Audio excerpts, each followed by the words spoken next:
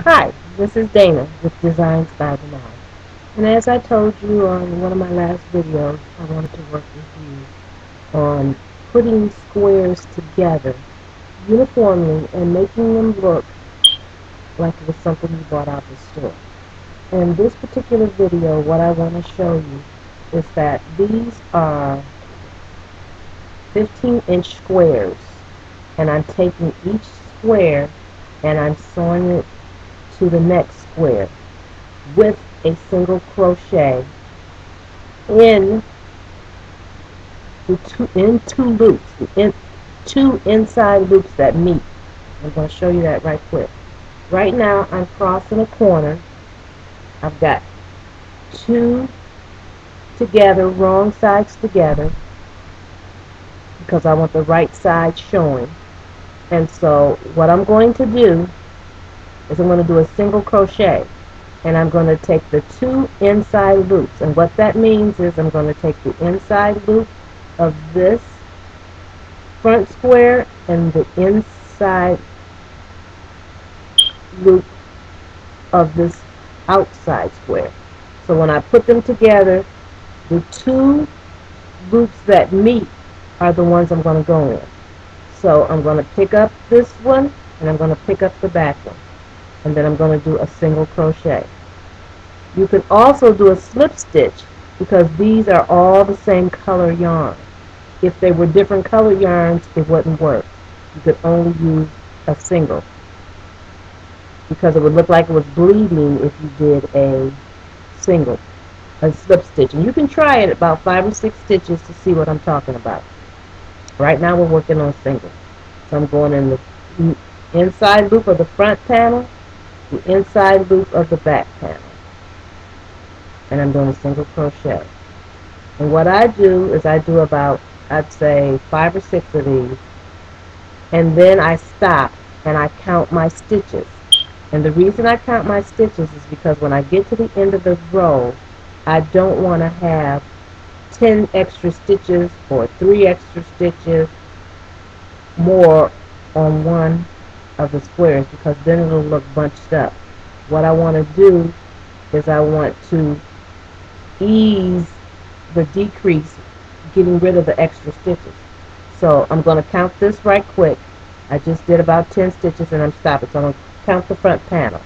1, 2, 3, 4, 5, 6, 7, 8, 9, 10, 11, 12, 13, 14, 15, 16, 17, 18, 19, 20. So I got 39 to the end of this corner on the front panel. I'm going to count the back panel. These are stitches not worked yet.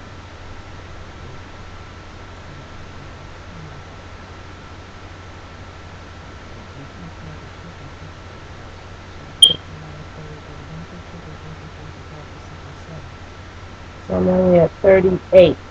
Well, this one's only 1 stitch off. So I can only show you because the front stitch has more, I want to decrease this by 1. So what I'm going to do is take the front inside loop and I'm going to go into the last one I just did on the back panel one. And that will decrease that by 1, meaning on the other side there's 2 stitches in this one because I'm decreasing this one because it had 1 more stitch. Say it had 5 or 6 stitches different. Say this front one had 5. What I would have done, probably, because I only got 30 more to go, I would do every 5 stitches I would decrease by 1. So let's just pretend I have 5. So now I'm going to decrease again, and I'm trying to get rid of this front panel has more stitches than the back one. So now I'm going to pick up this loop. Instead of going across to this one, I'm going to go into the one I just got finished with on the back panel, and that decreased this front again by another stitch. Okay? I'm taking it out because I really don't need it, but I'm just showing you as I go. Then I'm going to do 5 more stitches the regular way by picking up the inside loop of the front panel, inside loop of the back panel. And I do that about 5 more times. And then I want to decrease again. So I'm decreasing on my front panel, So I'm going to pick up the inside loop on this one, but I'm going to go back into the one I just did on the back panel. Now I've decreased this one by another stitch. Okay? And it's the same, reverse it on the back panel if you're trying to get rid of more stitches on the back panel. What this does, it just eases the extra stitches into this row where it'll look nice and even. You won't see any bunching. And you can do that with any pattern. And this is going to be a baby blanket for a boy. And so I'll just hold it up. I'm not going to take much of your time on this one.